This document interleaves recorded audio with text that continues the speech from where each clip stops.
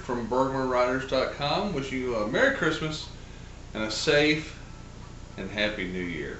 Hello everyone, this is the Smyrna Cowboy Christmas special. I guess we'll put it like that. Let's go on to the mailbag, and we'll start with Sam. Sam writes, I'm considering purchasing an 05 650 with 3,800 miles on it. The owner indicates it's pristine. I have not seen it yet. What should I look for? Should I be needing new tires if they're original? Thanks for any help that you can offer me. Well, Sam, I bought Alf in 2004, and it was used.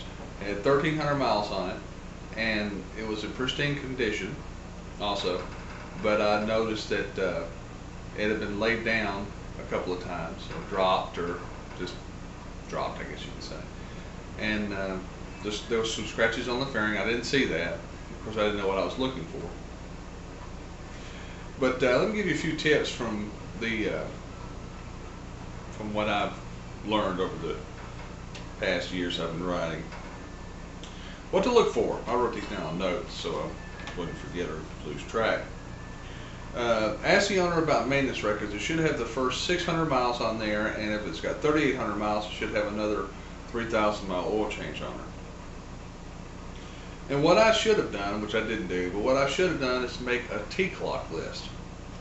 That's what you learned in the MSF class. You can get this from the MSF library, and I believe the website is msf.usa.org.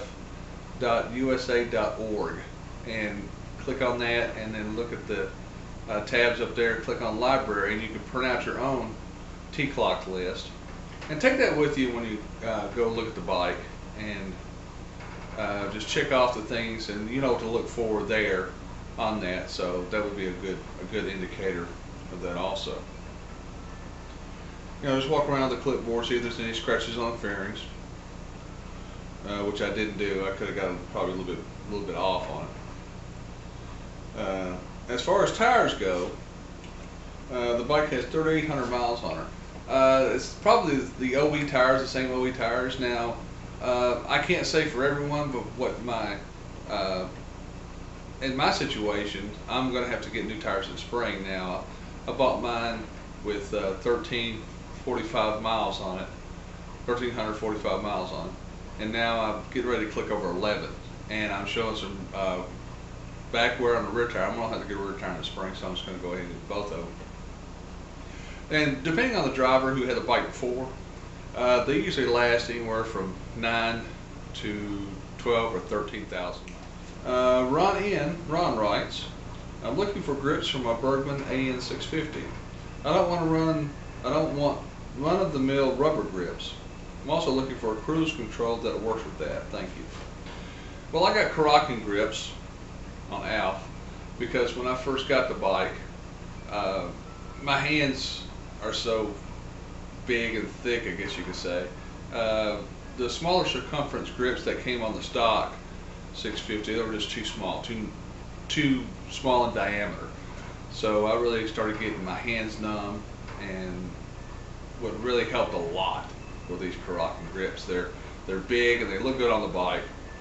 Some people have put grip puppies on them, but I can just recommend the Karakin grips on there. Now, as far as the throttle lock goes, you can get a breakaway throttle lock. They're on the expensive side. The last time I checked, they were $199, but they're a precision piece of workmanship. A lot of people on all the Bergman forums have just praises for these throttle locks, and a lot of people have put the Vista Cruise throttle locks on them. Some had to modify the plastic, some did not. I haven't got that yet. That's one of my modifications I plan on doing in the spring. I plan on taking some long road trips on Alf, and that cruise control will come in very, very handy. I'm not sure whether to get the breakaway or the Vista Cruise. Breakaway is expensive, but we'll just have to see what the financial situation is going to be in the spring and summer, and I can make a determination of which one that I can afford to get. Well, Ron, I hope that answers your question. And the next question writes, Alan C. Hi, Smyrna Cowboy, from down under in Oz. Thank you, sir, for for riding an old coot on a scoot here in the States. Mate. Western Australia, thank you for your blog. I currently have a 2006 Honda VT 750 Cruiser. Well, I'm thinking of trading it in on a scooter, either Yamaha or Bergman. They sound like good fun. Yes, they are. P.S. I'm an Alf fan as well. Cheers. Yeah, see Alf back there. Yeah, I'm a big Alf fan too. With the big scooter, maxi scooter like the Bergman or the Yamaha, you really can't go wrong. When I first started looking at scooters back in 2006, I really didn't know that there were maxi scooters out there.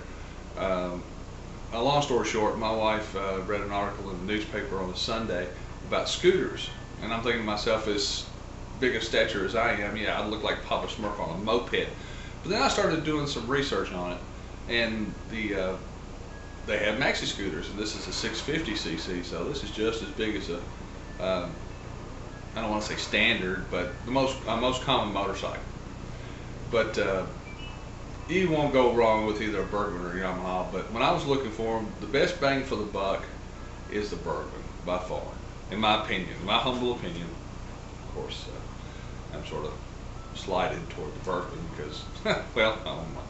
But it has a lot of compartments and everything. It has fit me like a glove, so that's what I chose. And you won't regret it, I'm telling you, because you can do a lot more practical stuff on a scooter, on a big maxi scooter, than you can a motorcycle as far as transportation of things, laptops, groceries. I've got 7 bags of groceries underneath the seat, and you can put the side bags on it, top boxes, and the list is endless on what you can do on a scooter. Put the XM radio and the radar detector, and like I said, the list is just endless. So thank you very much. I appreciate that from Australia. Now I have a letter from Kent S. in Long Island, New York. Dave, I'm looking for a radio. How did you mount your satellite radio to the handlebar? And did you have to cut any plastics or modifications? Also, how did you mount the antenna? Thanks, Ken. Well, Ken, I covered this in another video.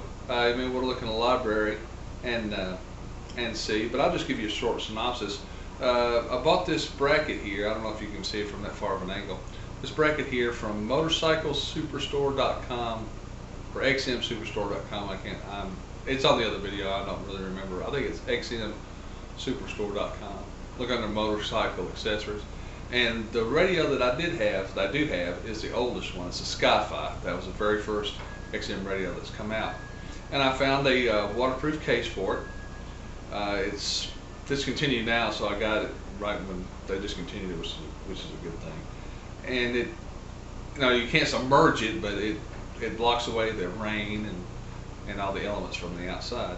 And as far as the antenna goes, with that bracket, this is a magnetic mount, as you can see here, and it just sticks on the metal plate of the bracket. So Ken, I hope that answers your question. And like I say, let me just take the time to wish everyone a Merry Christmas and a Happy New Year. Thank you for watching our videos. Without you, this website could not be existing. So thank you very much for watching. Thank you very much for visiting. If you know anyone that owns a Bergman or owns any other motorcycle for that matter, if they want to come visit our site, please do. If you want to join, it's free, no charge. You can't beat that price anywhere.